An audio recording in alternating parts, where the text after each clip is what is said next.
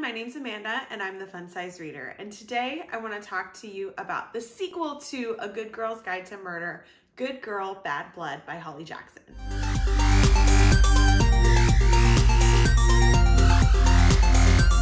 As many of you may know, Good Girl's Guide to Murder was one of my favorite books from last year.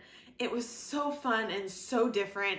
And it's the perfect book for people who are fans of, true crime podcasts or who are looking for a contemporary thriller that is also YA.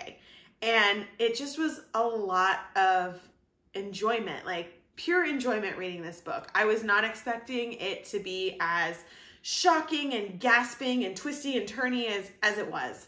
And so I actually don't have my copy to show you because my mom is borrowing it right now. I started and finished the new one, Good Girl, Bad Blood, which just came out in the United States in March, but has been released in the UK since last year. The timing is a little bit off. So I was waiting for my United States copy so that my covers matched because that's important to me. I really, really liked how this book kind of picked up exactly where we left off. There was no time lapse, and I love, especially when it's been so long since I read a book, when the second one kind of gives you a recap as you read of what happened in the story, because sometimes I just don't remember. And even if I remember I really, really loved it, I'm not going to remember the intricate details of what happened, especially if it pertains to the next story. And that was the case in this book. So characters were the same, people were the same, something new happened, which was exciting and a new thing to investigate.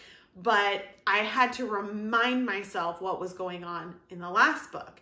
And so I thought Holly did a really great job of kind of keeping that story alive while still turning into a new story. Pip and Ravi are back, and of course we're gonna be investigating something new in this one. And this time, it's a disappearance of a friend's brother. It's not the murder that of Andie Bell that she set out to investigate in the first book. It's more of a, this is currently happening. And I liked it because I thought it was new. It was something that was different. It wasn't just the same murder mystery investigation from book one. So I really, really enjoyed and appreciated that part.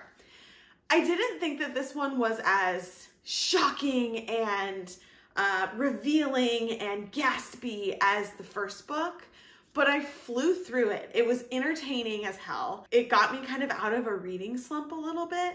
And it just was so easy to read and follow and just enjoyable overall. While I didn't think this one was super, super intense compared to the last one, I still really enjoyed it. And I know there's going to be another one because in the back of this book, she, announced that there was going to be a third one coming, which I can't wait for. I want to see what happens next because this one started to get a little dark and you want to see what happens to Pip.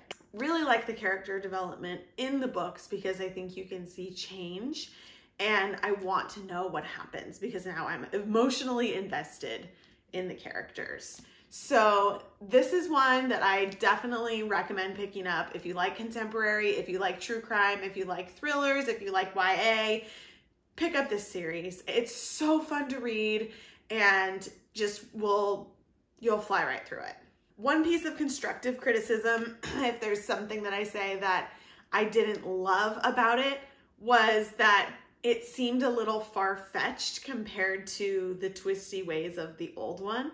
But that's almost the charm that the book has, because a 17-year-old is not going to be investigating something instead of the police, right? So it's kind of why it's a book and it's fantasy. It's not supposed to be real. It's not going to happen in real life. Like, this is not true, but that's what makes it fun to read and watch and experience in your head, is that it is so kind of out there, and the twists that do come are not believable, but because they're not believable, that's what makes it exciting. So I don't know. I really liked it. I want to see what happens in book 3. Check out Good Girl's Guide to Murder and watch my video review on that if you need some more convincing. But if you've already read that, definitely pick up Good Girl, Bad Blood. Thanks for hanging out today. Don't forget to click like and subscribe below and click on the bell to be notified when I post videos in the future. If you want to chat on Instagram, you can find me at The Fun Size Reader, on Facebook at The Fun Size Reader, and on Twitter at Fun Size Reader. See you next time.